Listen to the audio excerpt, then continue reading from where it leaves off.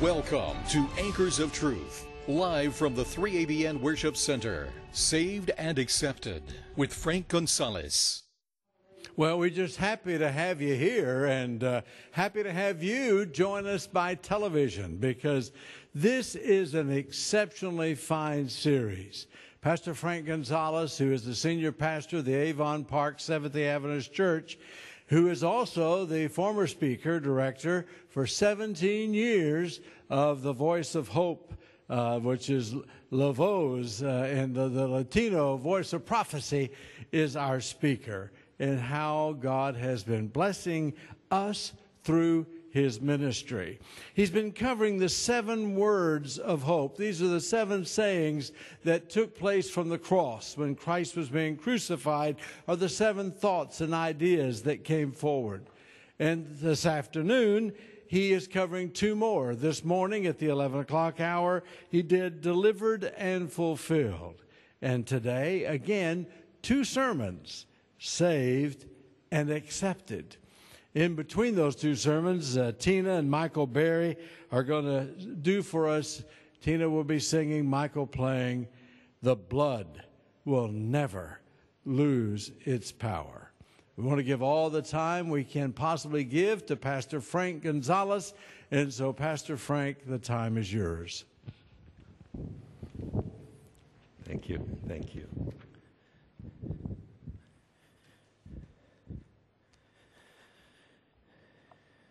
Welcome. Thank you for coming. And thank you for tuning in.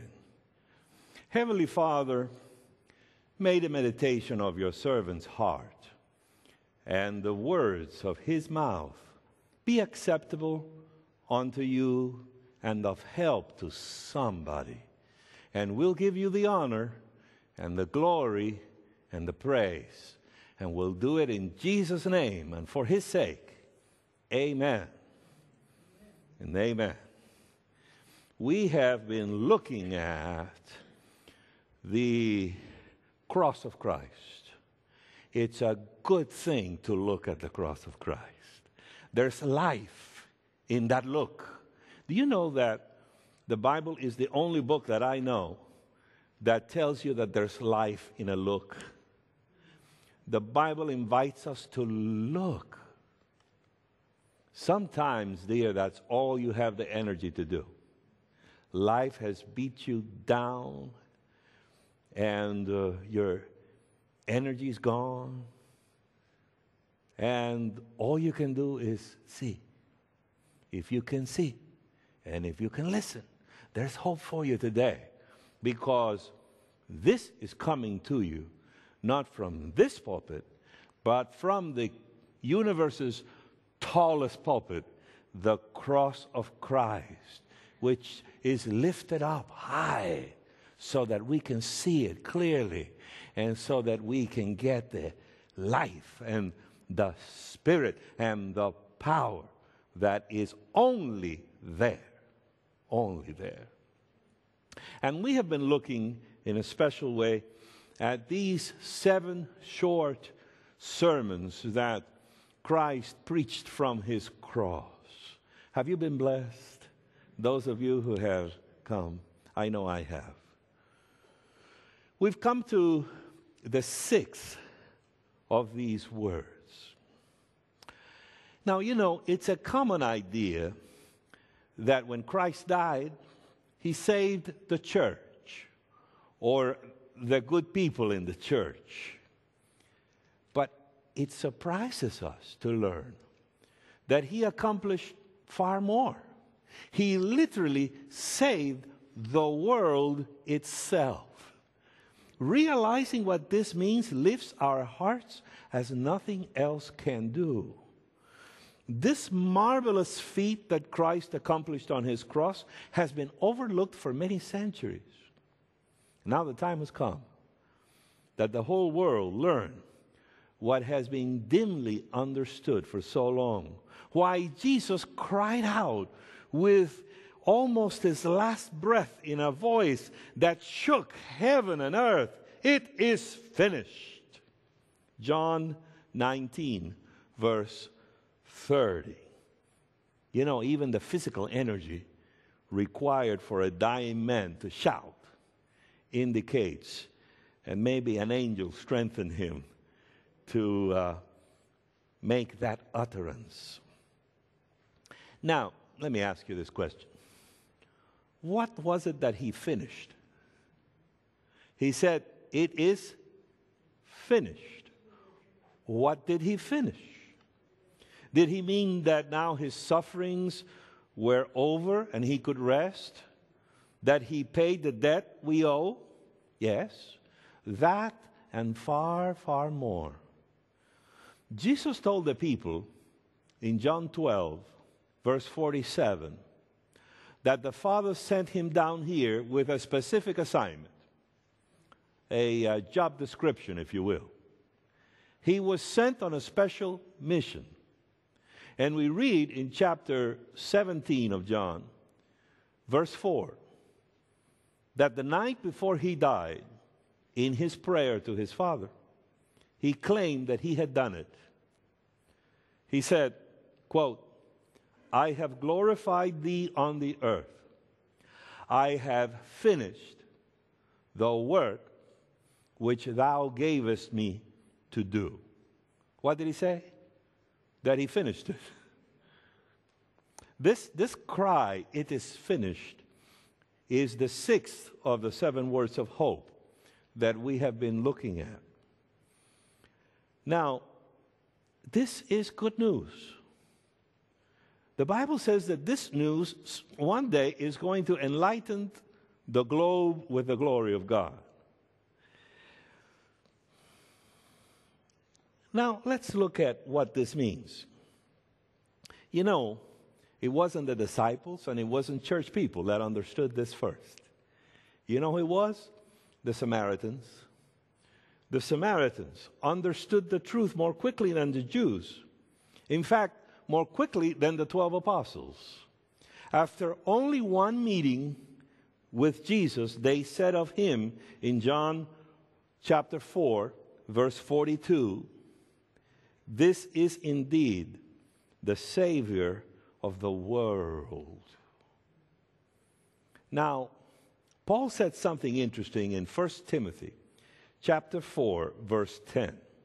And this is going to start helping us. This is sort of someone would say a hermeneutic key. It just means something will help you understand. To unlock, what does it mean that Jesus is the Savior of the world? 1 Timothy chapter 4, verse 10, it says that he is the Savior of all men, especially of those that believe. Did you get that?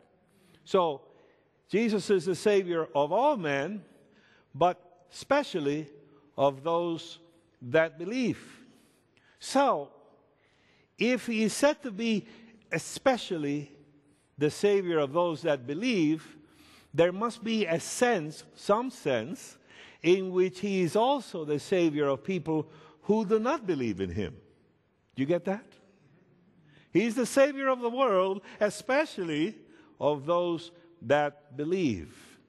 This is actually very simple and clear. There are 2 ways in which the word Savior is understood. He saved us all now in our present physical life. And for those who believe, he also saves them unto eternal life. You see, this is a truth that is not often shared. But this world would not be around already if it were not for the Savior of the world. That cross has preserved the physical world. This world, and you know it's in bad shape and getting worse.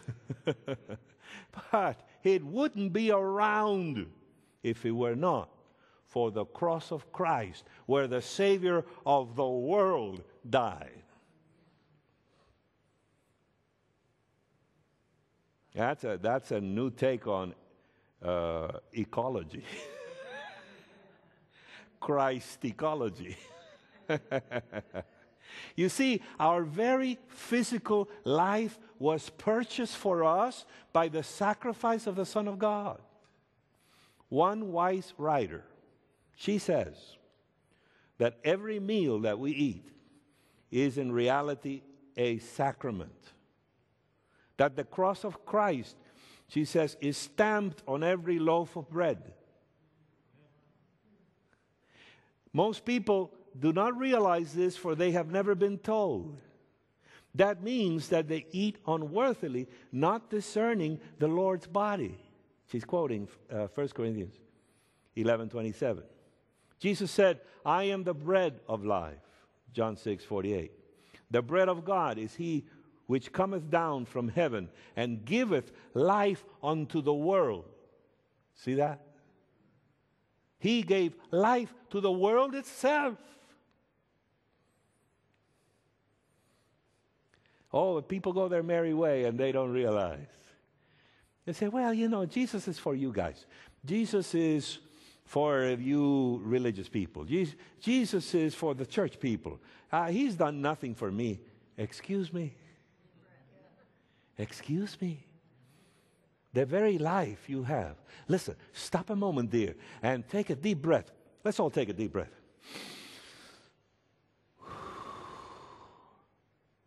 Now, you should give thanks to Jesus for that breath.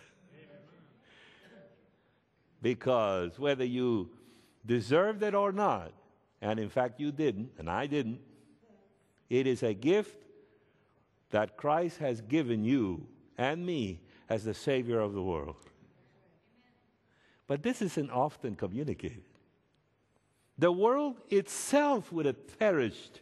Life on this planet would have ceased if the Son of God had not given himself for us. All of this is included in the truth of the cross of Christ. See that? We should be more grateful. And there's still a larger sense in which Christ accomplished a mighty feat on the cross. You know one of the things he did? He conquered Satan. Praise God. The enemy of God. Do you know that Satan was at one point the most beautiful of all the holy angels? But he came up with a new invention. All by his lonesome self. You know what the invention is? Sin, yes. And when he refused to repent, by the way, he had chances to repent. When he refused to repent again and again and again, he lost his character as Lucifer, meaning the one who bears light, the light bearer. And he rebelled. And he decided he was going to defeat God in this cosmic war of the ages and take over the throne of God for himself. God help us. This is known as the great controversy between Christ and Satan. The war is fought in human hearts worldwide. It's a war of either believing the truth of God or believing Satan's lie. And the cross is the means of Satan's defeat. Whether in the great cosmic controversy or in the battle with sin in yours and mine single human heart, the key is the cross of Christ. The controversy began in heaven. We read it in Revelation 12. You know, some people are fixated on heaven. The only thing they care about is to go to heaven. Now, it's not a bad pursuit. We all want to go to heaven. But the safety, the hiding place for the soul is not heaven as such. It is in heaven, but it's not heaven as such, because this began in heaven. The problem began in heaven. Our safety is not heaven. Our safety is Jesus Christ. We read in Revelation 12, there was a war in heaven. In heaven? Yeah, there was a war in heaven. Michael and his angels fought against the dragon, and the dragon fought and his angels, and prevailed not. Neither was their place found any more in heaven. And the great dragon was cast out, the old serpent called the devil and Satan, which deceiveth the whole world. He was cast out into the earth, and his angels were cast out with him. Verses 7 and 9. You know, Michael is one of the many names of Christ. It means one who is like God. Our first parents, Adam and Eve, believed the lie Satan had said, and they welcomed him into their world and our world. And now Satan's big argument is that he has invented something so powerful, so strong, that not even God can defeat it. See? And that's something that Satan claims is invincible, is sin in our sinful, fallen flesh. He says, good luck. And it has seemed as though he's right. It has seemed as though Satan would win the great controversy, because sin has taken root in our sinful nature so deeply that the world is full of it. Everybody has been a slave of sin. Romans 3:23 says, all have sinned, and there is none righteous, no, not one. One with a lower case.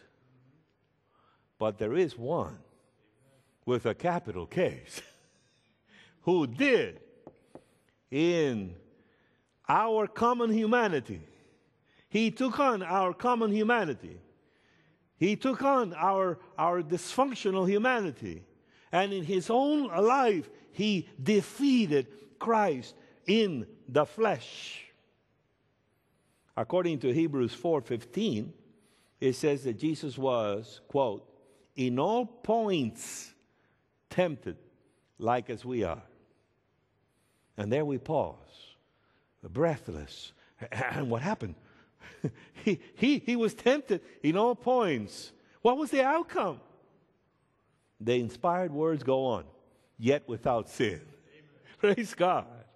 For him, the temptation to give in to Satan and go ahead and sin was so terribly strong, people, that he sweated drops of blood. We haven't done that yet. It took every milligram of his soul energy to say no to Satan's most alluring temptations. But I got news for you. Ooh, if it weren't that you're a little dizzy with what you ate, I'd have you get up and shout. Jesus said that he emerged victorious. The Bible says that he, quote, unquote, condemned sin in the flesh. Thus he gained the glorious victory. And all who appreciate what he accomplished will pray David's prayer, create in me a clean heart, O God. Psalm 51:10. Now the Son of God has fought this great battle of the ages in his own human heart. As he has hung on his cross in the darkness, he has endured what no other human being in all of time has had to endure, the total forsakenness of God. He has endured total darkness of human spirit. He has endured the wrath of God against sin, for he was made to be sin for us who knew no sin. There is nothing more than any lost person could endure in the second death that will come to the lost in the final judgment. Paul says that there is a sting of death, which is sin. 1 Corinthians 15, 56 and 57. Now, that sting has spent itself out in Christ. He has bared his soul to endure its sting, that is, its total condemnation. Glory of glories. The throne of God is now secure for all eternity to come. Aren't you happy? And by faith, you and I can share the victory. Now Christ has the right to trumpet his cry throughout the universe of God, to all the unfallen worlds, to all the holy angels, to every nook and cranny of the world, to every demon in hell, and say, "It is finished." Satan and sin are forever vanquished. Does your heart rejoice in this glorious victory? Do you say amen? People, the victory is won in Christ. But I've got to say something. Still, as of today, the battle in your heart and my heart remains to be finished in triumph over Satan and sin. We've got to decide where we're going to stand. We've got a choice to make. Are we going to be with the enemy, or are we going to be on the side of Christ? Now you and I can bring glory to Christ by demonstrating that his gospel is the power of God unto salvation here and now. Amen. And we are Exhibit A. That's something worth living for. Amen. The power of God. God is going to give you his power. But it comes from the gospel. It comes from looking at Jesus, the Savior of the world. It comes from, like Paul says, from comprehending with all the saints the height, the depth, the width, the breadth of the love of God. That love of God is poured into your heart. And it knows how to clean the heart. You need an agape cleansing. Nothing cleanses the heart like agape of God. Oh, I got a little time to tell a story. Is it okay if I tell a story? Evangelists have a few stories to tell. I've got to tell you, it's almost a confession. When Colombia was in the throes of that terrorism and drug cartels and all of that, it wasn't exactly in my radar for evangelism. I mean, I didn't put it out of the radar, but I wasn't going to put it in there. You know what I mean? And even the General Conference at the time said, don't go. But everything changes when God says go. Right? Because the safest place in the world for you is to be where God wants you to be. And if you don't believe that, have a little conversation with our friend Jonah and see what he tells you. Yeah. The safest place is to be where God wants you to be. And so God said, go to Colombia.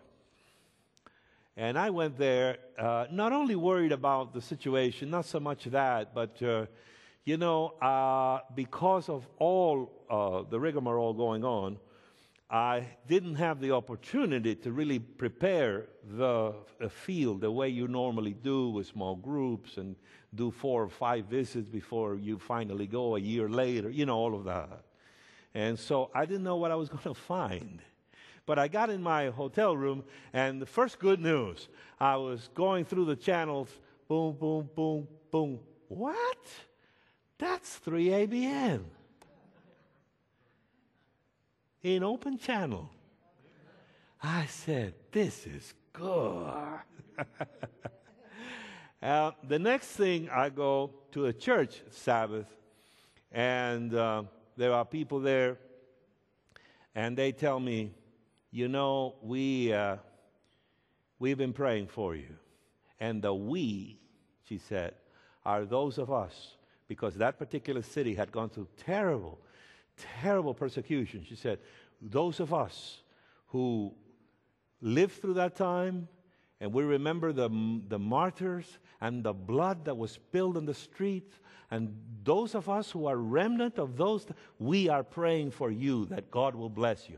I said, wow, you know, this is special. And the third thing that encouraged me was, you know, the city, the authorities had told them again and again and again that they couldn't use these stadiums, you know, that the government owned. So they built their own. Where the church and the school were, they built a 7,000-seat stadium. I said, these people mean business. These are a people of faith.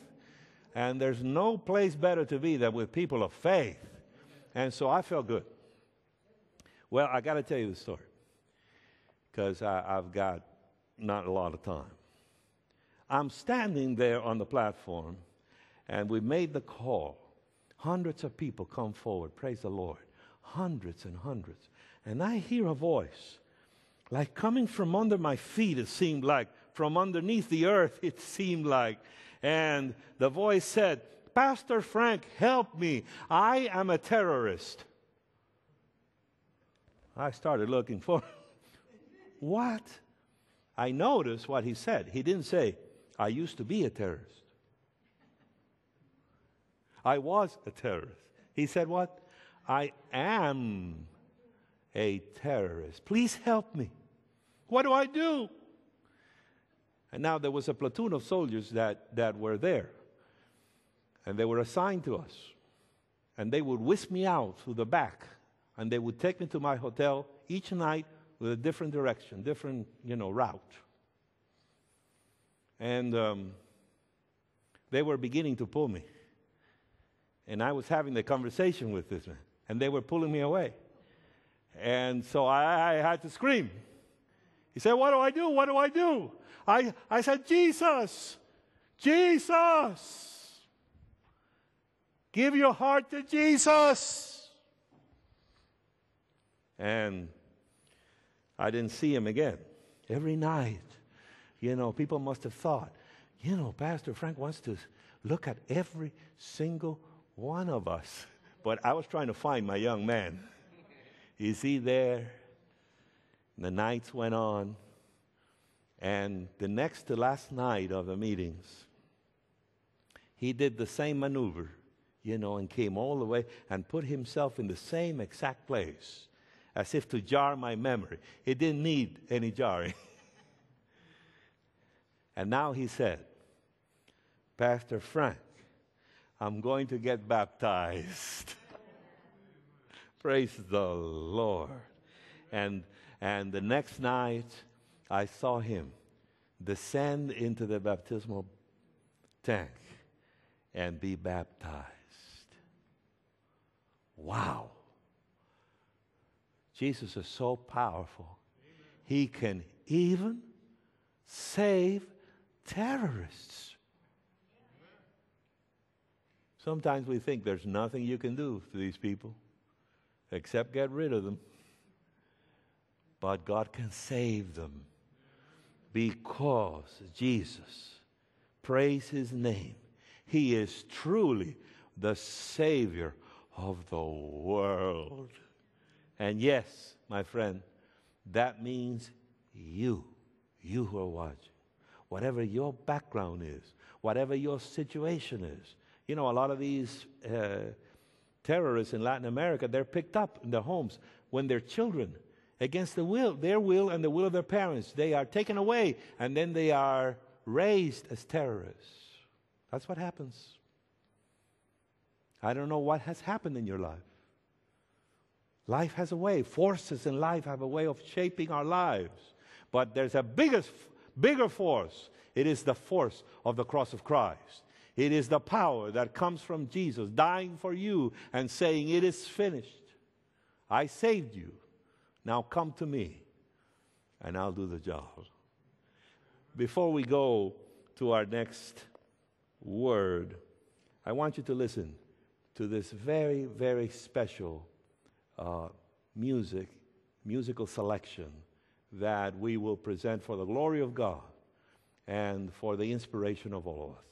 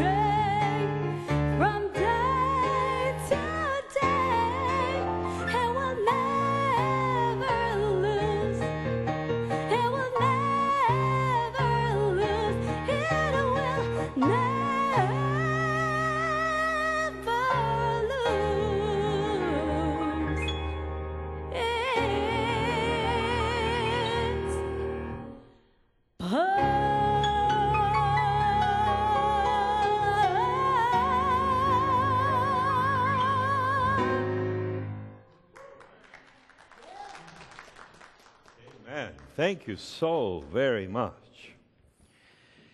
Well, it's taken a little while, but we've come to the final word.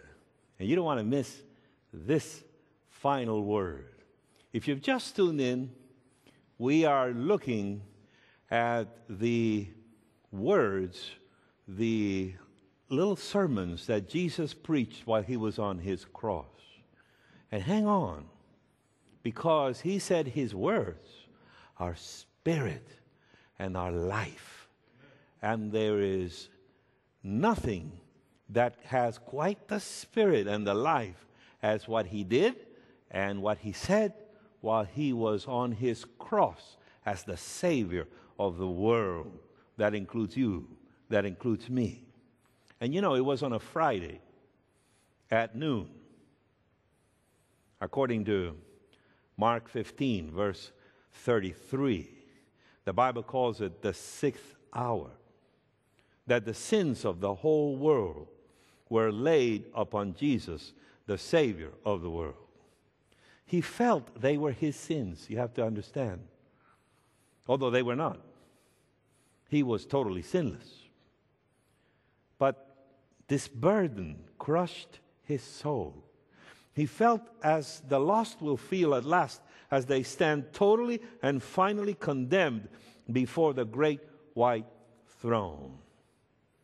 Jesus was heartbroken, in despair. And as we saw in one of our previous studies, the fourth word from the cross, he was tasting death for every man, the real thing, what the Bible calls the second death. You know, at Avon Park, we are kind of starting a movement. And it's interesting that now I'm here and I have the ability to present it to a lot of people. We want to start the Friday Noon for Jesus movement. You know, we don't say thank you enough. And here's what we're doing. Friday at noon, whatever you are, whatever you're doing, you stop and you say, thank you, Jesus. Because it wasn't a Friday at noon that you took my sins in a special way. And I want to thank you for that. And I've actually come up with a little formula. If you want to write it down, it's JC-G6-12. I want to make T-shirts with that. Not to sell or anything, but, you know, as something that will spark conversation. JC-G6-12. What does it mean? What do you think JC is? Jesus Christ. G is for gratitude. Gratitude. 6 is for Friday. 12 is for 12 noon. JC-G6-12. I hope that, and if 3AB and somebody here wants to make those T-shirts and get them out or whatever, you don't have to consult with me, please. I presented this in church, and a sister in the church, Maryland, she presented me with a T-shirt that she had made. Yeah. And so when you go out and people, you have that JC G6-12, they're going to say, what is that? Excuse me, what does that mean? And you have an opportunity to share that good news of the cross of Christ. Well, we've come to the seventh word from the cross. And now Jesus' heart, finally, is at rest. He has progressed from that cry of forsakenness to a cry of total trust in his Father. He's gained the victory. He has seen no miracle performed. He has heard no voice from heaven to speak to him. No one has spoken a word of encouragement to him, not even his own disciples. But by faith, he has gained the victory. He has remembered what he learned in his study of the Bible. Now the end is here. He prays. Now he can say it. He didn't say it before. He said, my God, my God. Couldn't say Father. Now he says it. Father. Now he hasn't seen the Father. The situation hasn't changed. He has changed. He believes the Father is there with him. He can't see him, can't sense him, but by faith he believes. that the Father loves him. He understands he's the Savior of the world. And now that he has finished, the last word was, it is finished. Now he can say, Father, into your hands I commend my spirit. This is in Luke chapter 23, verse 46. These were the last words Jesus spoke before his death. His seventh word from the cross. Now he's ready to die. His work is done. He dies triumphant. But we must note something very important here. These last words were not his own words. They were a direct quotation from the Bible. I'm trying to tell you people, he relied on the Bible. You mean Jesus?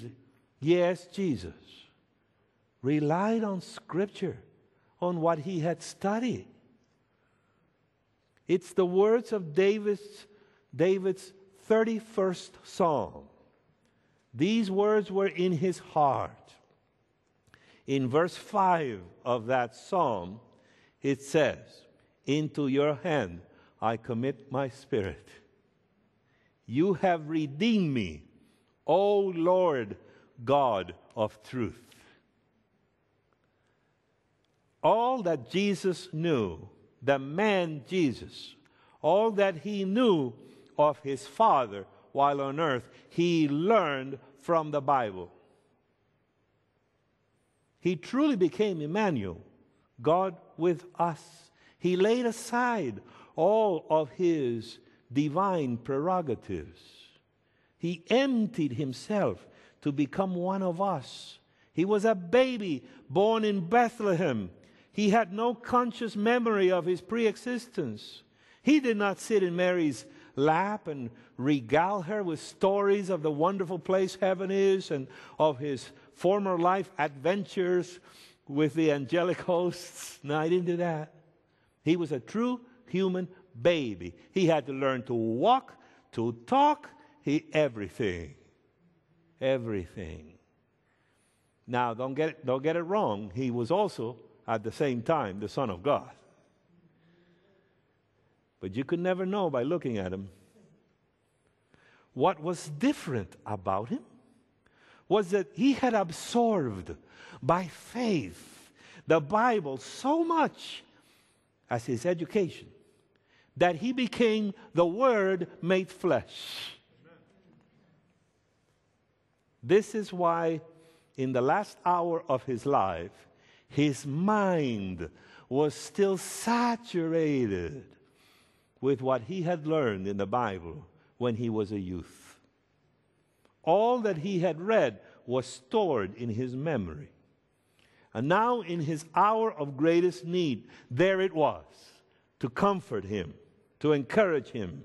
He had lived by the Word, and now he could die by the Word in perfect peace and happiness. He said, man shall not live by what? Bread alone, but by every word that proceedeth out of the mouth of God, Matthew 4:4. Listen, people, when you feast upon this same bread of life, the Word of God, those treasures of truth will also become part of your permanent memory. You know, I told you, one of my heroes is HMS Richards. The man knew his Bible. Del Delker, who would visit me often in my office. Am I making you jealous? Wayne Hooper would come around all the time. Bob Edwards, people like that. And HMS Richards Jr. But it was the quartet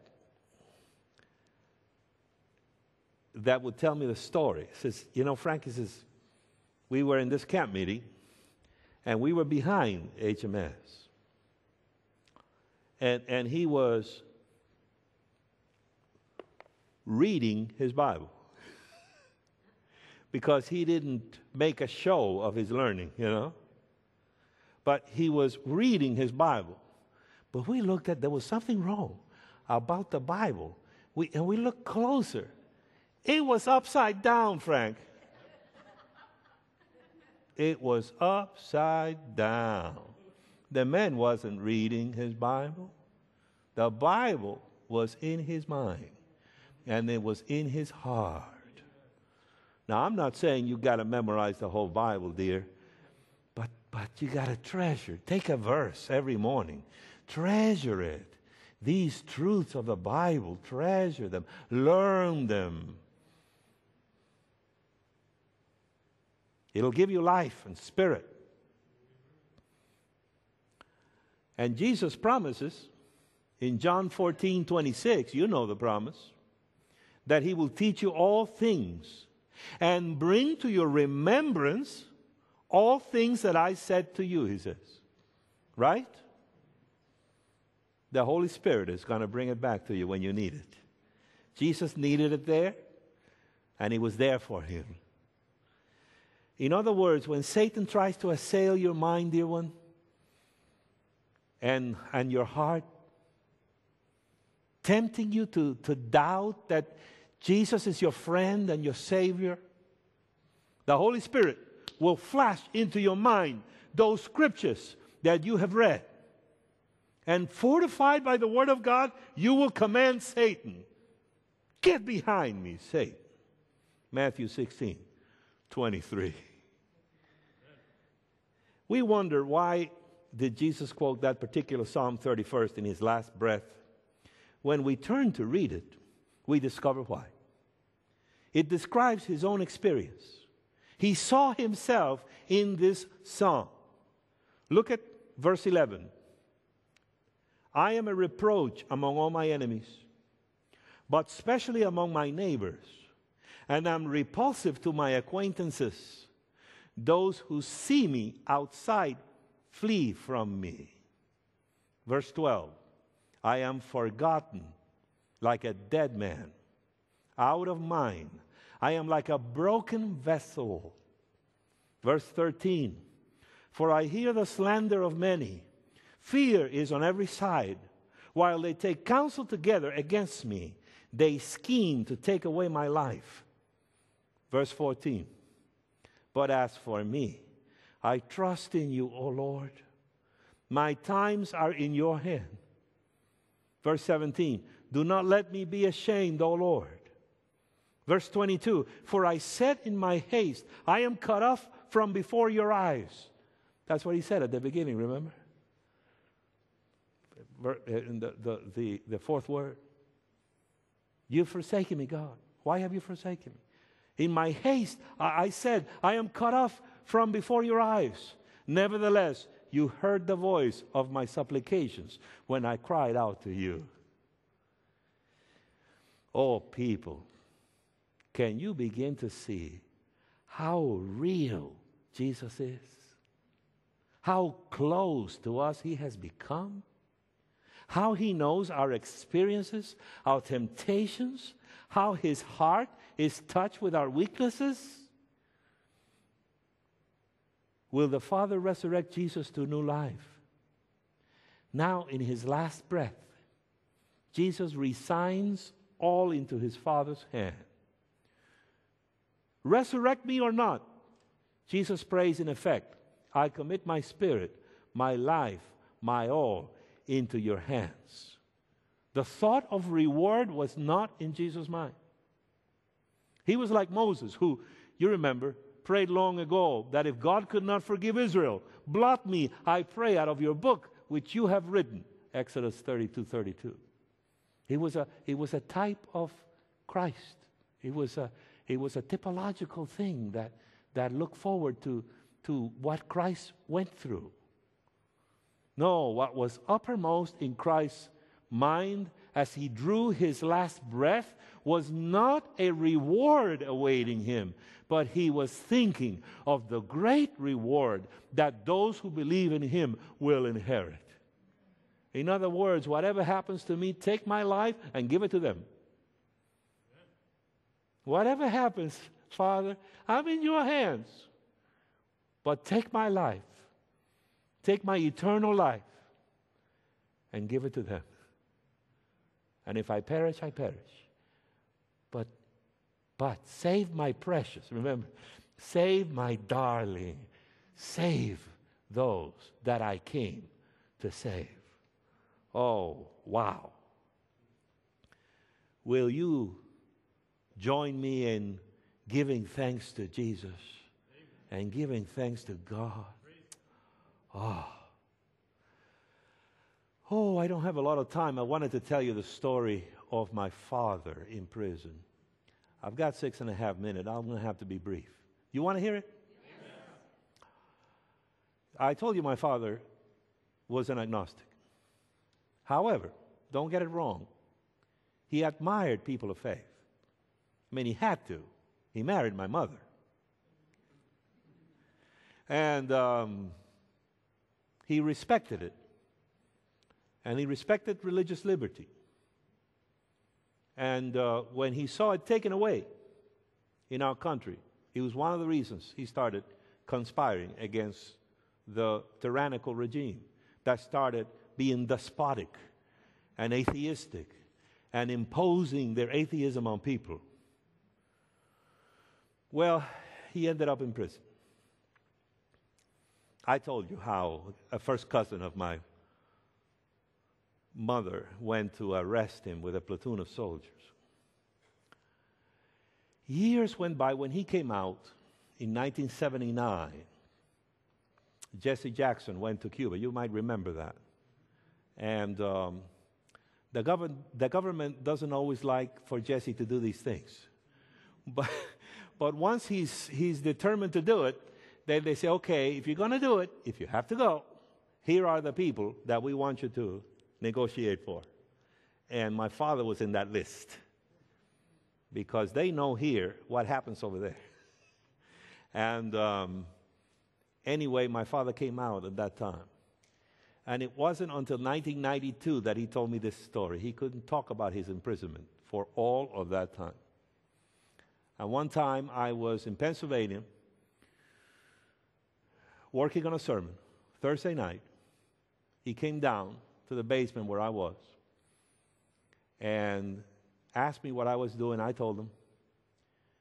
He said, well, what is the sermon about? I said, prayer.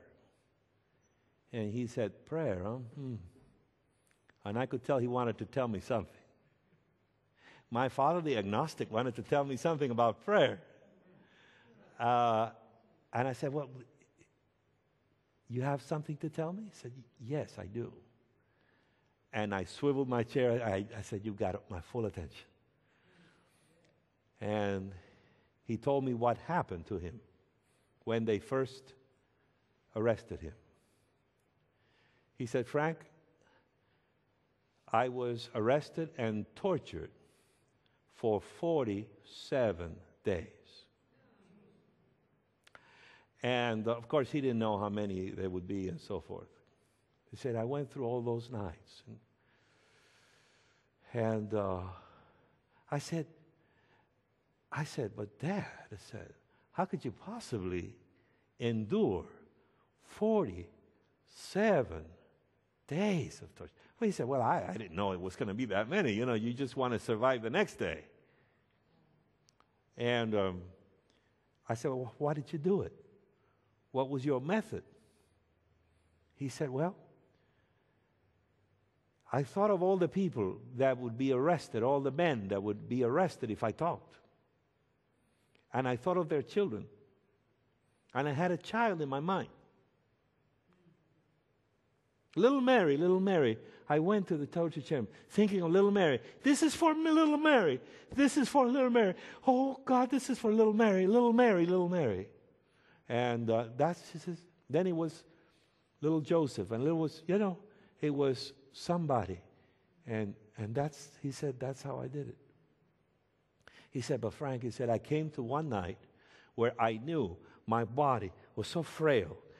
I had taken so much. He said, I could not take any more. And I told God, if they come the next morning and take me to the torture chamber, I'm going to tell them everything, and it will be your fault.